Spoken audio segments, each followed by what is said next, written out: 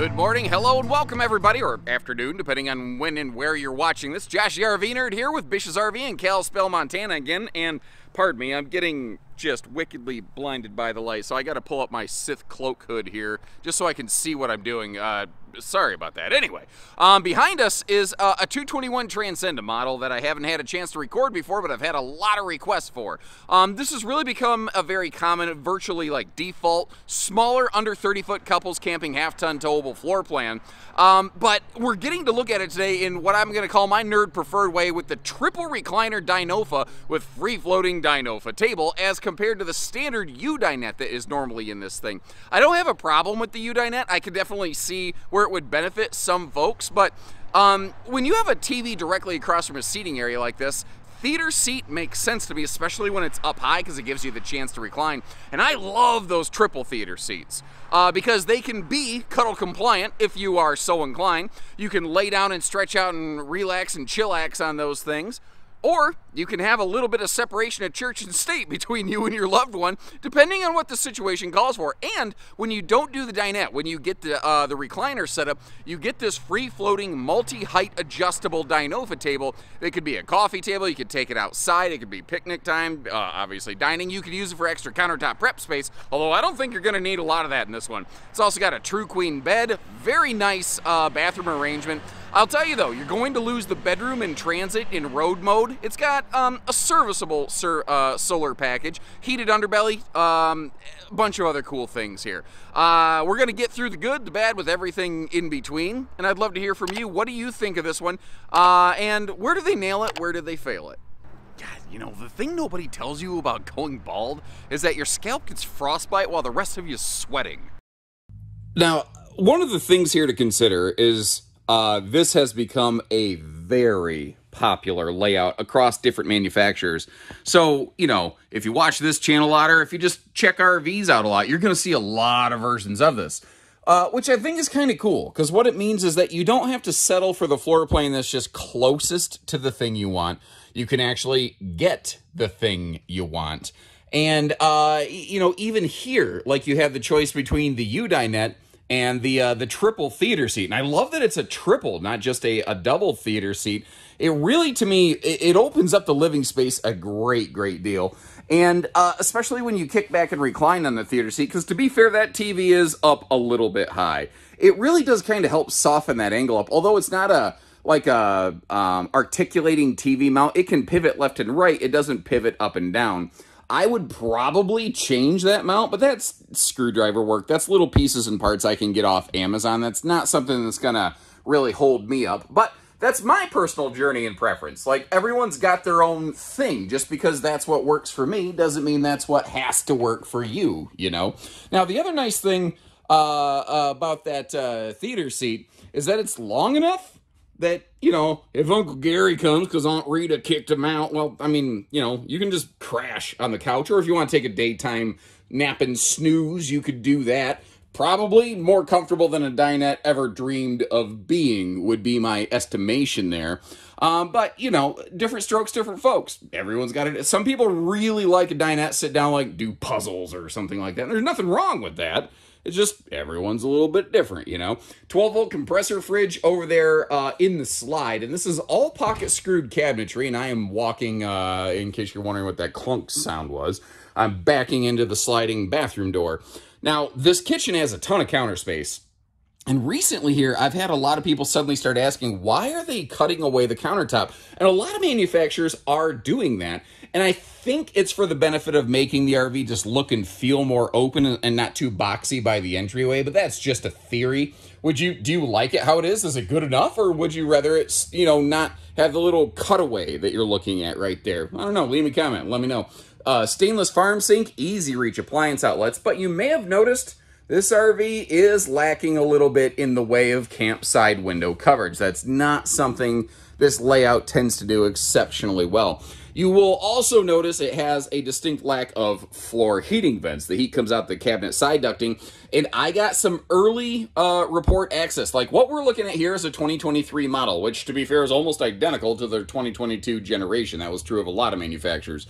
The 24s, I've seen some previews. The carpet's going away, folks. So if, you know, you're looking for that ultimate pet-friendly kind of camping situation, it's coming. It's coming. Where do we want? Let's start up here and work our way down and around. TV hookups off to the side because, once again, we have a sliding door across from the bedroom, which I've never seen a manufacturer mount a TV on the door, probably because the doors are just hollow and wouldn't support the weight, but that, I feel like that could actually be kind of cool. Of course, you'd have to make sure you ran enough like, you know, power outlets and wiring from the TV so that it didn't, you know, yank when you slid the thing open. Both sides of the bed have some household and USB plugs. Above the bed here, kind of like you saw in the kitchen, you've got just a common vent. It's not a power fan, but this is not a laminated roof. So if you did want to piggyback some power off like that light over there on the right-hand side of the screen, it wouldn't be very difficult to do that at all. And for, you know, I think stick and tins get a bad rap, but they are a more budget-focused camper typically, and this is certainly one of those. For, quote, just a stick and tin camper, having the full hanging wardrobe space there and the dresser drawers is a nice find. Also, having a true queen bed with good walk-around space instead of having to decide between upgrading to a true queen from a camp queen or having good walk-around bed space. Like they've given us both here. They've done and instead of or. And I like that. I like that I could just throw any mattress I want in there because, being real with you, the mattress from the factory, not much to write home about, really. Bedroom storage here, again, you've got very symmetrical storage, dresser drawers and stuff on both sides. You got the hanging wardrobe towers on both sides. And the storage under the bed is easy lift, which is really nice. You don't have to heave that sucker. You may have wondered what's down inside that footlocker storage. That's the table, the dinofa table that we're going to see back here in the living area in just a second. I don't think I mentioned it, but that is a smart TV. Which is kind of a nice find. More and more manufacturers are going to those, which I'm a fan of. The only regret I have about joining the cut the cord movement and getting away from cable and going to streaming is that I didn't do it sooner. That's my only personal regret and hang up there. It doesn't have a slide side window there. Now, the opposite side of the slide out is a fridge, as you can see on the right-hand side of the screen. So it's not like you get cross breeze, but just the views and the visibility I think would be nice. Although I do like these double skylights that we have up here. Now I mentioned that TV doesn't pivot down, and I hope you appreciate again we're sharing, you know, the good with the bad with everything here. But what is kind of nice is you see here that TV can pivot left right a little bit depending on what you're doing, which does mean, in case you were curious, it can be toilet TV certified. I do believe you could literally sit and watch TV on the can, man, in this camper. And that's, for some people, that's obviously a really big deal. Now, you can see they rent with really maximized storage. Great space for a wastebasket there under the sink, which is nice.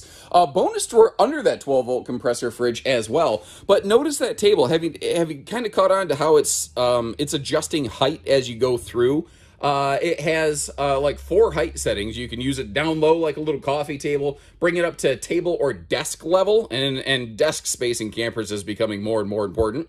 And or you could raise it up.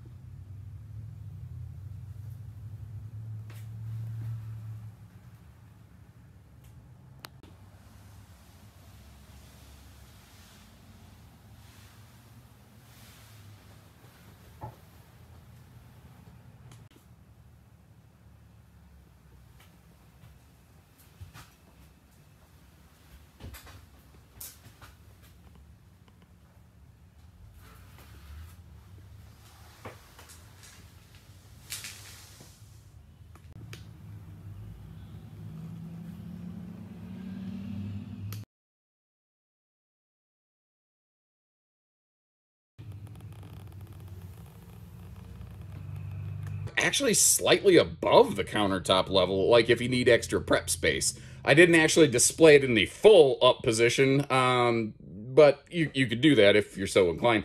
I also think it's kind of funny. I didn't intend for this, but when you open just the middle theater seat, it kind of looks like the sofa's flipping you off.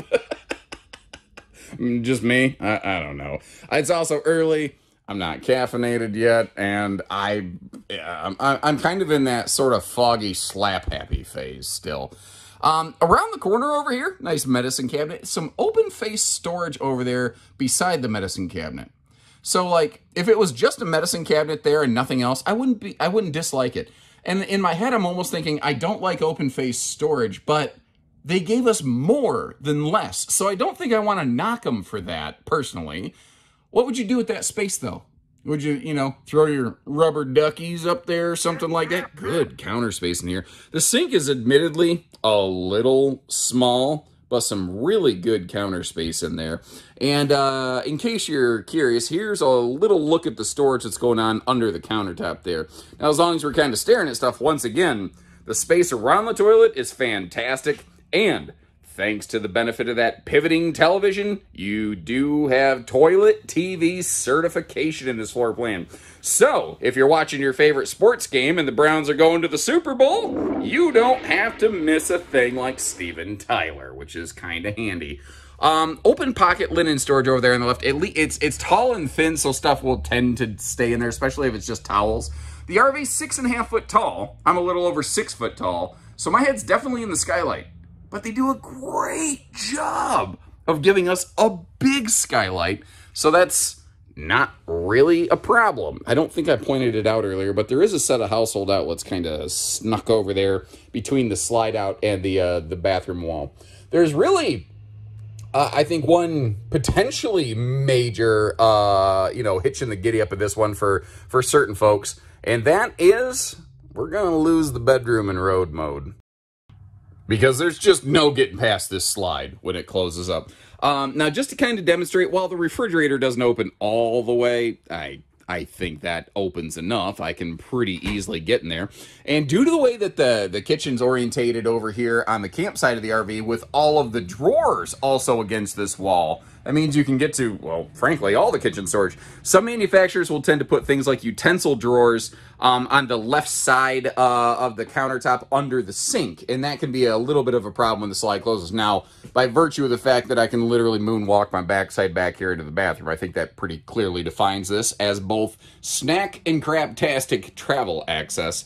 There is a little bit of a workaround for the bedroom. If what you're just trying to do is like hop in and out real quick or just like load stuff, pack stuff, this is a rack and pinion slide. And one of the benefits of that is that it can be deployed partially without screwing it up. Now, it's not recommended you sit in, occupy, and use the slide when it's in this position, nor do I recommend doing it in the rain. But if you're just trying to get up there to toss in a couple duffel bags or get out your dirty clothes, she can get her done.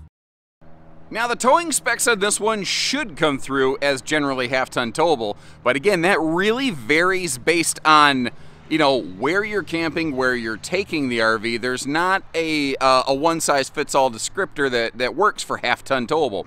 Like up here, we're at some pretty serious elevation. The air can be a little bit thinner, and it can get thinner in other areas of the country. And when you're going up and down pretty severe inclines, that can really take a lot of extra work and effort. If you got a mid-duty half-ton or something like that, it may not be what you want. Now, around flatland, southern Michigan, where I'm from, yeah, all day long, a late model tow package half-ton should yank this thing around pretty reliably. But please keep in mind, when we start talking towability factors like that, you should always check your specific vehicle's capacities individually against the trailer specs. Don't ever just go by a general description. I didn't get that awning fully closed. Okay, well, okay, never mind. Sorry, I just saw a squirrel moment there. Anyway, these have a good look to them. They really kind of have a lot of very similar look to their imagined sister that you see down there. But they've been able to accomplish that even on a tin skin camper, what's often referred to as a stick and tin with a wood skeleton, as compared to being a fully laminated product. Overall, I think they've got a very attractive look to them. Now, you saw that big front pass-through when we were taking a look at the docking center. There is a gas grill cooker hooker over here on the side as we get down to take a look at the heated and enclosed underbelly. There she is, up there in the corner there. It's easy to miss, actually. I've actually talked to a few Transcend owners that don't realize it's there. I don't know, evidently they just never took a knee to figure it out. I'm not entirely sure, but that's not for me to say or judge. The speakers are up high. You know, I gripe about that a lot. but it doesn't matter to me because I probably wouldn't use them anyway. But that's just me. Some folks really like speakers. By the way, have you been seeing an influx in campgrounds that literally just have a no music policy because they're tired of dealing with it? Has anyone else noticed that? Maybe that's just something I've noticed back home, but I feel like that's happening. Now, I recently got a chance to see some of the 2024 updates that are coming. I mentioned inside how the carpet's going away. That will be going to a tankless on-demand water heater. But a lot of the major equipment and the features that you've seen and really like Transcends for over the years are going to stick around. Like the little, outside sprayer port, the little garden hose sprayer head, so you can choose whether to do the mist or the shower or the jet. Jet was always my favorite, of course. Now, that ladder over there, 250-pound rated, that will get you up to the walkable roof. And there is a 165-watt solar panel up there. Now, this RV also has a... Oh, no. I wondered about that. I forgot. Grand Design goes a little bit above and beyond here. That's a 300-pound rated ladder. Apologies. So, I'm sorry. What I was saying, 165-watt solar panel, but it has a 25-amp controller. So if you want to probably throw another panel up there, chances are you should be able to accomplish that. And once again, I'm gonna have to join the dark side, but I've recently learned the dark side has cookies. I didn't know. I was today years old, so maybe considering joining ranks. I'm not sure, either for the Republic or for the Empire, which one's for you. And in the meantime, I will leave you a link to check for availability on this RV in the video description, as well as a bunch of links to some similar floor plans from some different manufacturers. This has become a very common, popular floor plan, certainly, but every manufacturer is doing it a little bit differently, and I'd be kind of curious to hear, how do you think this one stacked up? Overall, for a stick and tin camper, I think they absolutely nailed it. I'd really have to boil down in the stick and tin world this or the Wildwood 22 RBS, because I think they're really going to overlap and hit head-to-head pretty hard. But there's a world of laminated options for this too. So when you're ready, we're ready. We don't do hidden dealer fees, we just do everything else. So take care, stay safe, have fun, and happy camping, everyone.